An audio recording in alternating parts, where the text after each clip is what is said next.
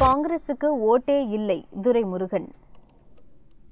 வேலூர் காட்பாடியில் பேட்டியளித்த எதிர்க்கட்சி துணைத் தலைவர் துரைமுருகன், காங்கிரஸ் எங்கள் கூட்டணியிலிருந்து விலகி போனாலும் போகட்டும், எங்களுக்கு அதனால் நஷ்டம் இல்லை. காங்கிரஸ் கூட்டணியிலிருந்து விலகி சென்றாலும் அதை பற்றி கவலைப்பட போவதில்லை. அவர்களுக்கு ஓட்டே கிடையாது. இதனால் எங்களுக்கு எந்த பாதிப்பும் இல்லை. அவர்கள் கூட்டணியை விட்டு போனால் போகட்டும் என்று கூறினார்.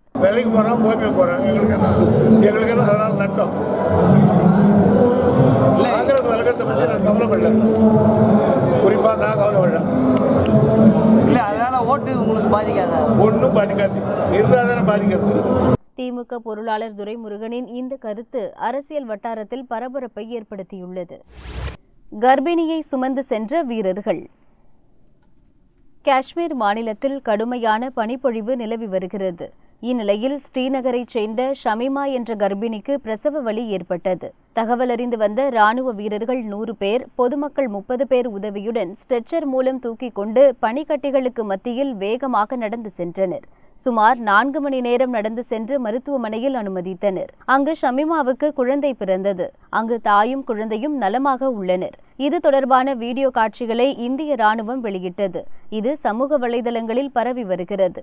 அந்த வீடியோவை ரீட்வீட் செய்ததுடன் வாழ்த்தி மோடி வெளியிட்ட செய்தியில், நமது ராணுவ வீரர்கள் என்றும் வீரத்திற்கும் தொழில் தர்மத்திற்கும் பெயர் பெற்றவர்கள். நமது ராணுவத்தினரின் மனிதாபிமான குணம் என்றும் மரியாதைக்குரியது. நமது வீரர்களை நினைத்து பெருமையாக உள்ளது என பதிவிட்டுள்ளார். 22ஆம் தேதி தூக்கு கிடையாது டெல்லி அரசு. டெல்லியைச் சேர்ந்த நிர்பயா என்ற மருத்துவ மாணவி பாலியல் பலாத்காரம் செய்து கொலை செய்யப்பட்ட வழக்கில் தூக்கு தண்டனை விதிக்கப்பட்ட குற்றவாளிகள் 4 பேரையும் வருகிற 22ஆம் தேதி தூக்கில் போடுவதற்கு டெல்லி விசாரணை கோர்ட் உத்தரவிட்டது. திகார் சிறையில் அதற்கான ஏற்பாடுகள் நடந்து வருகின்றன. இந்நிலையில் தனது தண்டனையை ரத்து செய்ய கோரி 4 குற்றவாளிகளில் ஒருவரான முகேஷ் குமார் ஜனாதிபதி ராம்நாத் கோவிந்துக்கு கருணை மனு அனுப்பினார். கருணை மனு நிலுவையில் இருப்பதால் ஜனவரி 22ஆம் தேதி நிர்பயா குற்றவாளிகளுக்கு தூக்கு தண்டனை நிறைவேற்ற இயலாது என டெல்லி அரசு ஹைகோர்ட்டில் தெரிவித்துள்ளது.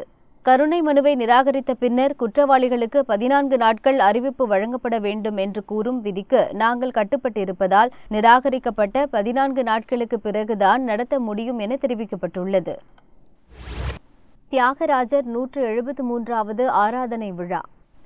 தஞ்சாவூர் மாவட்டம் திருவையாறு காவிரி கரையில் அமைந்துள்ள சத்குரு தியாகராஜர் நினைவிடத்தில் ஆண்டுதோறும் தியாகராஜர் ஆராதனை விழா நடந்து வருகிறது. இந்த ஆண்டிற்கான தியாகராஜரின் 173வது ஆராதனை விழா 1ஆம் தேதி துவங்கி தினமும் ஏராளமான இசை கலைஞர்கள் இசை நிகழ்ச்சி நடத்தினர். விழாவின் முக்கிய நிகழ்ச்சியாக பஞ்சரத்ன கீர்த்தனை இசை அஞ்சலி புதனன்று நடைபெற்றது. முன்னதாக திருவையாறு திருமஞ்சன வீதியில் தியாகராஜர் வாழ்ந்த வீட்டில் சிறப்பு பூஜைகள் செய்யப்பட்டு அங்கிருந்து தியாகராஜர் திருவுருவ மேனியுடன் உஞ்ச விருத்தி பஜனையுடன் ஊர்வலம் புறப்பட்டு முக்கிய வீதிகள் வழியாக வந்து ஆராதனை பந்தலை வந்தடைந்தது. தொடர்ந்து தியாகராஜரின் சமாதியில் எழுப்பப்பட்ட கோவிலில் உள்ள திருவுருவ மேனிக்கு சிறப்பு அபிஷேகம் செய்யப்பட்டது. நாட்டின் பல்வேறு பகுதிகளிலிருந்து வந்திருந்த 100க்கும் மேற்பட்ட இசை கலைஞர்கள், வாத்திய கலைஞர்கள், இசை ரசிகர்கள் ஒரே குரலில் பஞ்சரத்ன கீர்த்தனைகளான நாட்டை, கவுலை, ஆரபி, வராளி, ஸ்ரீராகங்களை பாடி தியாகராஜருக்கு இசை அஞ்சலி செலுத்தினர்.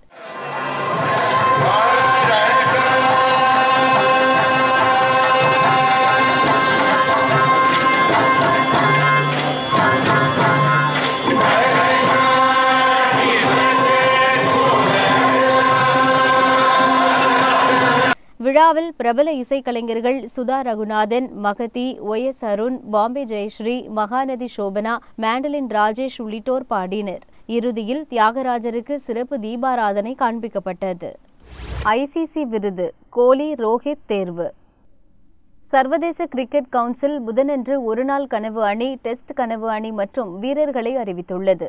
2019ஆம் ஆண்டிற்கான சிறந்த ஒருநாள் கிரிக்கெட் போட்டி வீரருக்கான விருது ரோஹித் சர்மாவுக்கு அறிவிக்கப்பட்டுள்ளது. 2019ஆம் ஆண்டிற்கான ஸ்பிரிட் ஆஃப் கிரிக்கெட் விருது விராட் கோலிக்கு அறிவிக்கப்பட்டுள்ளது. ஆஸ்திரேலியாவின் வேகப்பந்து வீச்சாளர் பேட் குமின்ஸ் தனது 59வது டெஸ்ட் விக்கெட்டுகளுக்கு 2019ஆம் ஆண்டின் டெஸ்ட் கிரிக்கெட் வீரர் விருதை வென்றார். 2019ஆம் ஆண்டின் மிகச்சிறந்த நடுவராக இங்கிலாந்தைச் சேர்ந்த ரிச்சர்ட் இல்லிங்வர்த் தேர்வு செய்யப்பட்டுள்ளார்.